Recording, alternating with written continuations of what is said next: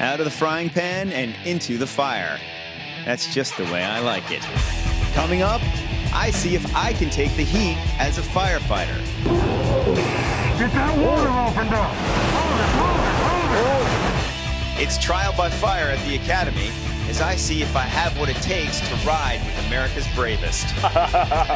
Oh, he'd ride with me any day of the week.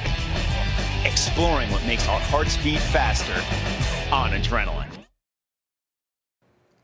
If you were like me, when you were a kid, you wanted to be a firefighter. But did you ever think of 1,200-degree temperatures? It's so hot, your face is burning through the mask. So dark and smoky, you can't see your hand in front of you. Does that get your blood pumping? Well, good, because that's what we're going to explore today. I'm here in Wayne, New Jersey at the Passaic County Fire Academy, where thousands of men and women come to be trained, tested, and hope to walk out as firefighters. Each person must endure a minimum of 140 hours of training while passing a series of physical and academic tests along the way. And while most recruits have 3 or 4 months to prove themselves, I've got 1 day. Dave Everson and Jack Decker are some of the original instructors here at the Fire Academy. Hey, I'm John. John, Dave Everson, how you doing? Nice to meet you. I'm Jack Decker, how are you? Nice to meet you, Jack. So, you guys are going to teach me how to be a firefighter? We're going to try. We're going to give you a real crash course. Dave explained to me that it takes months to make a fireman, but today I'm going to get a taste of what it's like.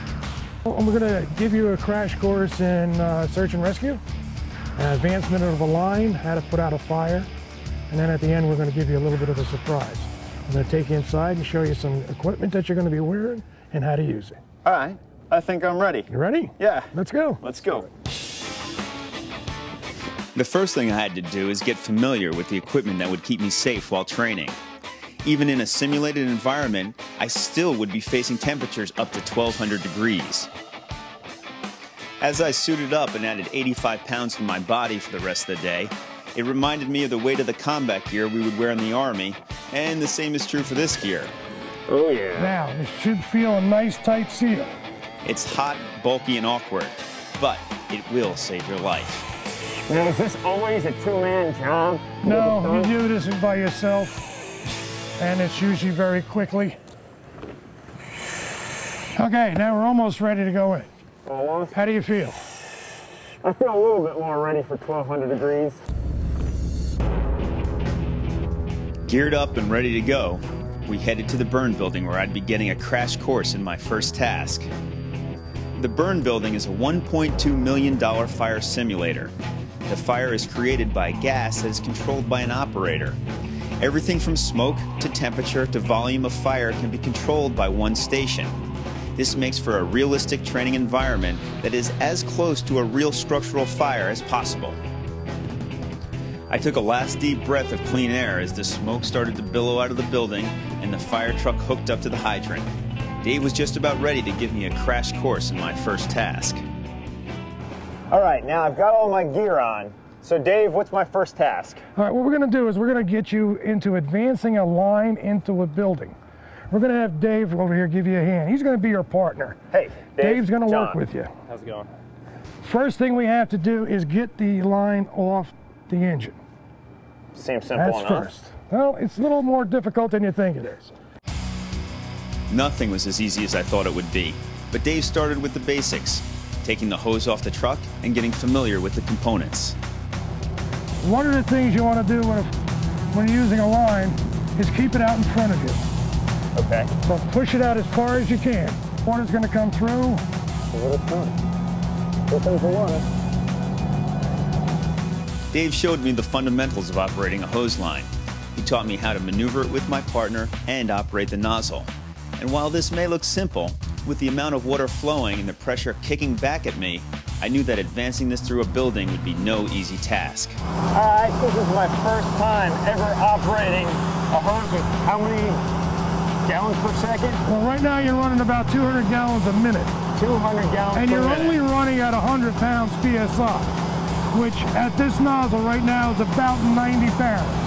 Yeah. Actual structural firefighting, you'd be running anywhere from 100 to 120 pounds, 110 pounds actually, at the nozzle. It's safe to say it's the largest water gun I've ever handled, and I couldn't do it alone. Thanks to Dave over here. He's doing all the work. He aims this thing. I just got to hold it. Now that I knew somewhat how to operate the hose line, it was time to turn up the heat. Next, Dave was going to take me into a burning building and teach me how to properly advance a line. But going into a 1,200-degree room is not to be taken lightly.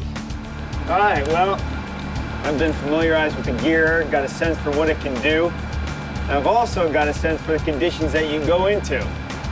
See the smoke coming out here? Well, they say where there's smoke, there's fire. And I am about to go into a burning building. I like adrenaline. For a long period of my life, that's what I did. I parachuted, I rappelled out of helicopters, but there's always that moment when you know you got to tighten up your game, and the way you get there is by that surge of nervousness. Some may call it fear. I wouldn't call it that. It's kind of a necessary part of the game. But right now, yeah, you got to be a little worried. It'd be stupid if you weren't a little bit worried. Okay, time for a deep breath. I've got the equipment, but I am going into a 1,200-degree room. What do you say before you do that? Hooah.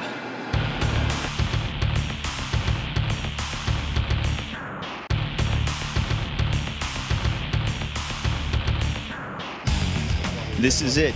I geared up so I wouldn't get cooked and followed Dave into my own impending doom. Or so I thought. There you go, don't look. Okay, come on in.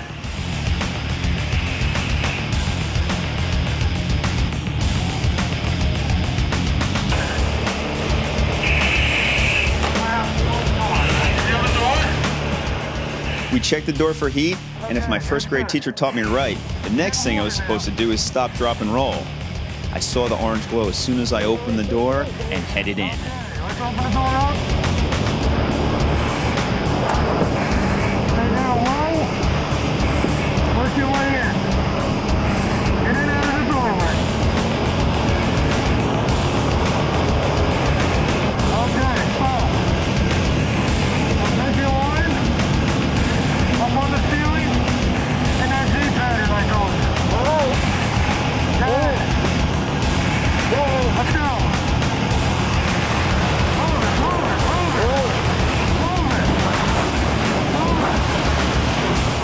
I opened the bail and held on for dear life as the hose kicked like a mule. I felt the heat through my mask and fought the hose pressure like I was wrestling a python. Dave was screaming like a drill instructor, but finally the room went dark with smoke. The fire was out.